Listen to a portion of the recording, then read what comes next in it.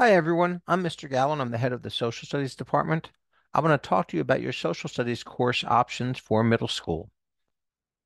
First of all, it is important to think about how many hours per week you have for each course, specifically when you're trying to decide between the honors and the standard courses.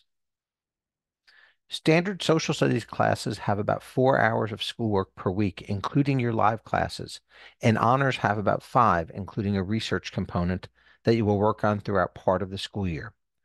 Of course, these hours are approximate, and there will be some weeks where it's a bit higher and some weeks where it's a bit lower, but on average, you should plan 4 hours for standard and 5 hours for honors.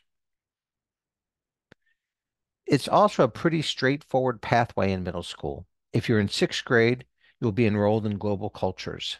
Seventh grade students are enrolled in middle school U.S. history, and eighth grade students are enrolled in ancient world history, leading to high school modern world history in the ninth grade. Again, you and your parents and your deans would have to decide whether you would take standard or honors each year.